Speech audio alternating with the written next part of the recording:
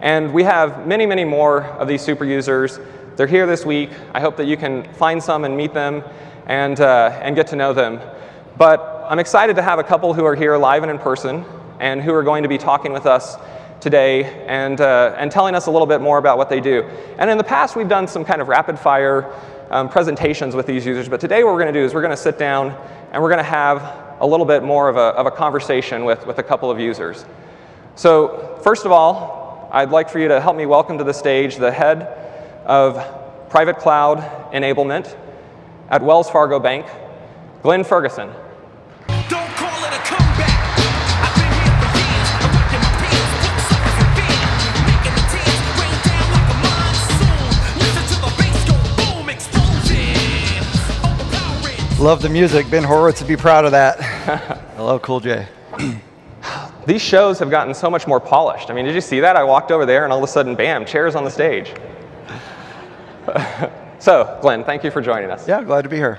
Could you tell us a little bit about your background? I know you've been involved in infrastructure for quite a while. Sure.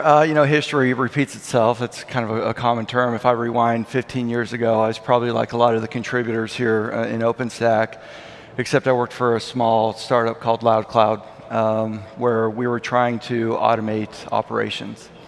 At the time, it was data center, storage, cooling, but we really had a different approach in how we wanted to automate operations.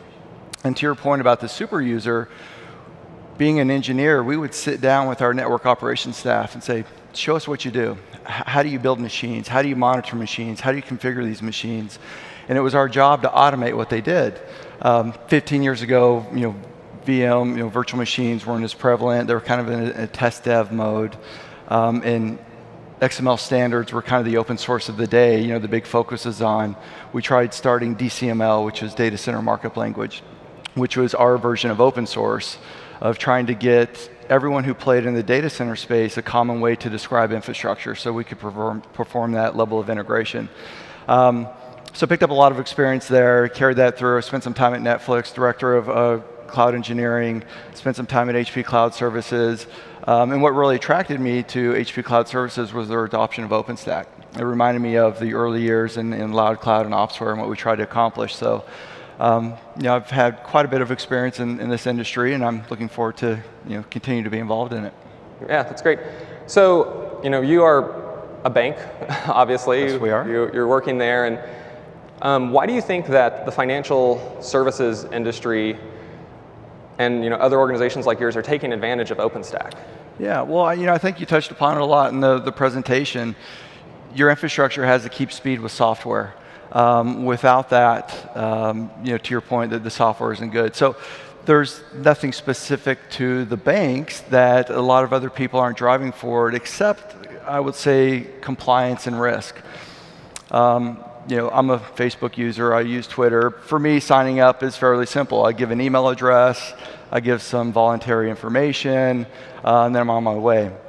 When you look at the financial institutions and what they do for the economy and the government as a whole, the know your customer, the amount of information we must collect, tying someone's financial instruments to a financial system, there's just a different amount of risk that's involved with that, a different amount of focus. If you look at what's going on in the world today and kind of what the president is doing with Russia and trying to put some sanctions on them, a lot of that is financial driven. So there's a lot of focus on compliance and risk mitigation in that environment. So for those reasons, I think having control of kind of below the line and what we do below that cloud has an effect to ensure that we're always compliant, things are always backed up, they're securely stored, et cetera.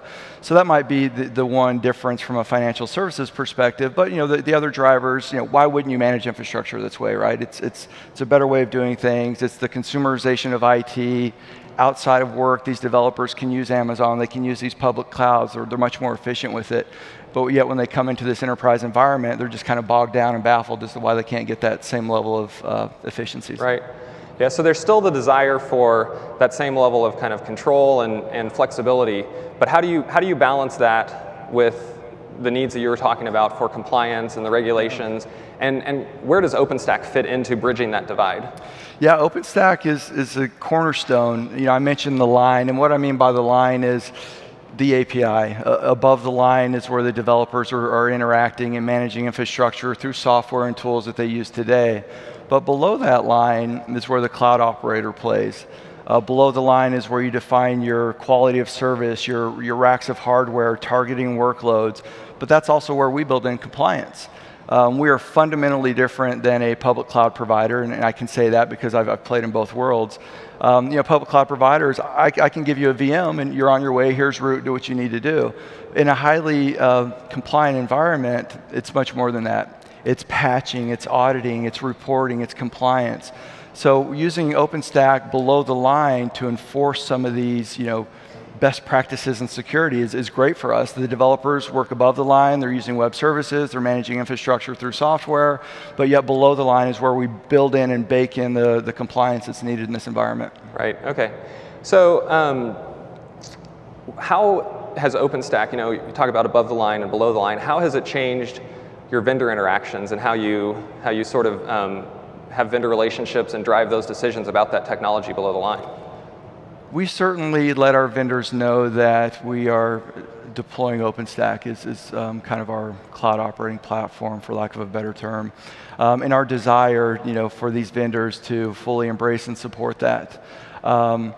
So I would say, if I had to sum it up, that's probably the way that we engage our vendors, is being upfront, letting them know where we're going, how we're using OpenStack, why we're using OpenStack, and that's the area that we want to drive forward. Right. Now, we know that there are financial services organizations that are using OpenStack, but you are the first one to actually join us from a major bank and talk about what you're doing.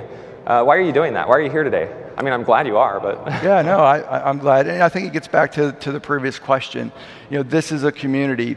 I was hired by Wells to run a business and bring the best solution forward, and it's in my best interest to be at these conferences and let the community know that this is what we're using, put our use cases out there.